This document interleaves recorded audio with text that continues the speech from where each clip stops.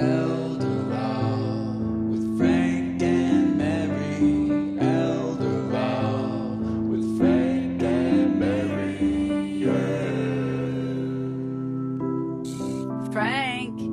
Frank, hurry. Mr. Bergeron's on. Don't forget the popcorn, Frank. Coming, dear.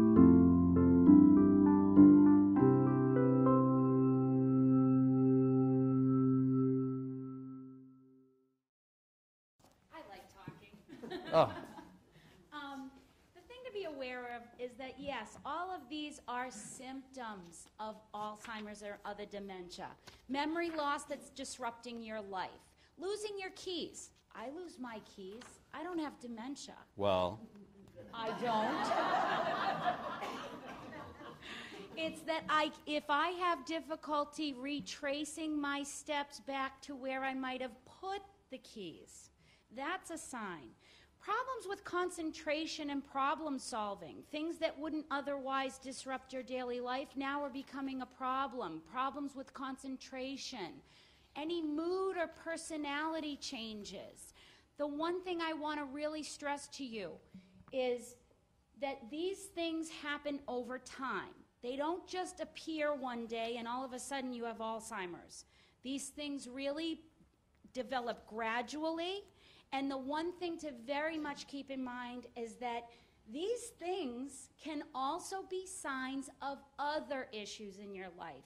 Vitamin deficiency, an infection of some kind, a reaction to a medication, depression that's going untreated. These are the things that you want to bring up to your doctor. That's a difficult thing to do, but that is the next step to take when you see those symptoms and they start to disrupt your life. Shall I go on? Either of you. First step, primary care physician. Bringing those symptoms to that person and saying, these have got me concerned. What can I do? They're going to run a battery of tests. It might be a mini mental status exam, which is a series of questions. You may have taken that before, but to determine really what's going on. Is there a memory issue? But they're also going to run all these tests to sort of rule out depression, rule out an infection, things that might be reversible and treatable. If the doctor is concerned, the next step would be to see a neurologist. Neurologists who specialize in brain disorders, who can then run a series of tests to really kind of come to a conclusion, is this really Alzheimer's that we're dealing with? The next step is, if I get the diagnosis, what do I do? The first reaction is to isolate and withdraw. You might want to consider GCM, Geriatric Care Manager. That is one person you could hire, come in, take an overview of what's going on, and help you come up with a plan of care for that individual. And by the way, Tammy, I just wanted to mention, because we're going to talk about GCMs just a second in terms of the plan, but oftentimes people will talk to me about this and they'll say they really don't want to talk to their doctor because they don't want to know. I mean, they don't want the doctor to put it in the chart, right, that they've got this early stage because they're afraid this is going to trigger some other stuff, right? In that case, if you want to know but you don't want the doctor to know, I know that sounds terrible, right? But if that's the case, GCMs, geriatric care managers, are great people to talk to because that's basically what they do. You've got specialists who are typically nurses or social workers who have decided that they really like dealing with elders. This is their specialty, to be trying to help elders figure out what their issues are and what their care plan could be. So that GCM could talk to you about that, could talk to the person that may be having some early stage things, and at least get a sense as to whether it may be really sensible to talk to a doctor further about that. The importance of socialization. I can't emphasize that more. Socialization with any diagnosis of any type of dementia is key in slowing down that progression. You don't use it, you lose it. And that is true of your brain, your body, everything. So keep engaged. You want to speak to the care agreement? And briefly, I just want to talk about, at this point, if you haven't dealt with restructuring your assets and you find out that you may have some issues, but you do have some pile of assets that you're trying to deal with. It is now, and you're single, because remember, in the case of Frank and Mary, in those situations, things could always be shifted to the spouse that doesn't have Alzheimer's. But if you're just Mary and Mary Jr., and you're both very concerned because Mary now appears to be getting early-stage Alzheimer's, one thing that you could do, it's not as good as having just gifted the money to Mary Jr. 5 years ago, but one thing you can do is you can enter into a care agreement with Mary Jr., between Mary and Mary Jr., right?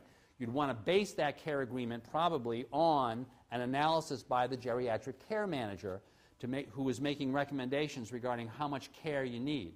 That agreement, as long as it is in writing, done in advance, specifies how much Mary Jr. is being paid per hour to provide this care, and as long as Mary Jr. then documents the hours that she works, Mary can pay Mary Jr. to provide that care. Now, Mary Jr. is now not receiving a gift, she's receiving income, and therefore it's going to be taxable. So she's going to be losing a percentage of that money in taxes, right? But at least she's saving a good deal of the money if they know that the alternative is they're worried about, at the end of the day or in a few years, there's going to be nursing home care down the road. Now, can you just talk about,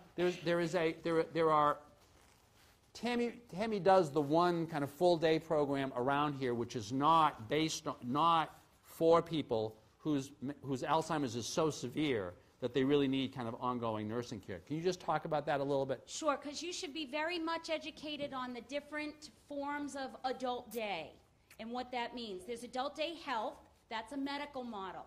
Folks that need hands-on care, activity of daily living care. Drug administration. Drug administration, that type of thing. Then there's the social model. For folks who are still independent, can still provide their own activities of daily care, utilize the bathroom, eat independently. But what has happened to these individuals is because of the Alzheimer's diagnosis or dementia, they withdraw, they isolate. It's very difficult for someone with dementia to actually come down to a senior center and self-initiate these activities for themselves. Pick and choose what they want to do, create friendships.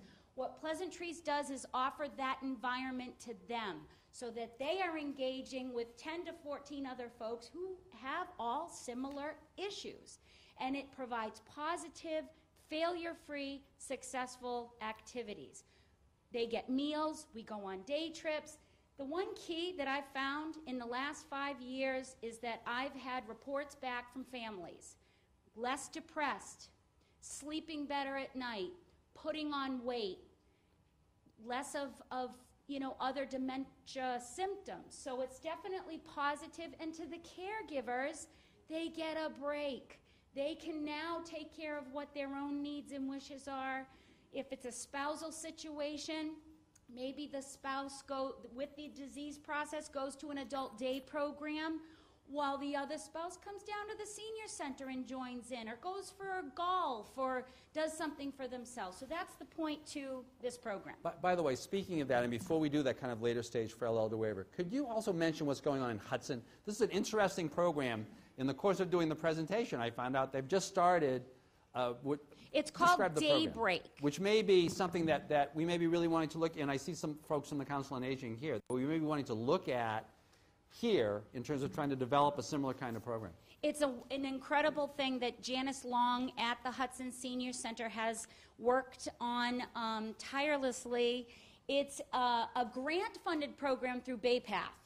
And myself at Pleasantries, Aging Well Adult Day Health in Marlboro, Marlboro Hills Healthcare, and Comfort Keepers Home Care. We've partnered with Hudson Senior Center to provide the staffing, programming, and our hours to give care. It's a setup like Pleasantries. It runs like Pleasantries, social model. It's run every Thursday for 3 hours for $15. Can't get that type of care somewhere else for that money. But what it does is it introduces the caregiver to possibly that separation, introduces the person with the memory problem to another environment and relieves the caregiver only for 3 hours to give them what they need to do. And thank you, Tammy. And the reason why I mention that is it would be probably impossible to run that program here because you just don't have the space. But I have heard that a senior center may be in the offing, right, from 0 to 100. I mean, a few years ago we wouldn't have guessed this, but it seems like things are pretty much full blast. So this may be really something that could get offered here if the goal, once again, is to provide first some time for folks who've got maybe early stages of dementia to be with other folks who've got early stages of dementia, which is actually a place where they can feel comfortable, because, nobody remembers the joke. It gets repeated a lot. And so it helps both the folks who have got early stage and also the folks who are at home. So it's maybe something that we in Marlboro really want to look at. I want to be taking any questions at the end, but hold that question, Melissa, all right?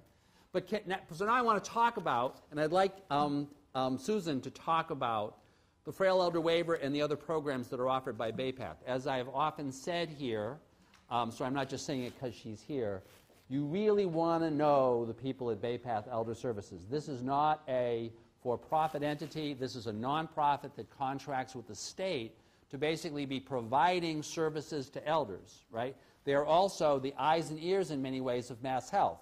BayPath are the folks who certify if you've got late-stage Alzheimer's, whether you're eligible for nursing home care.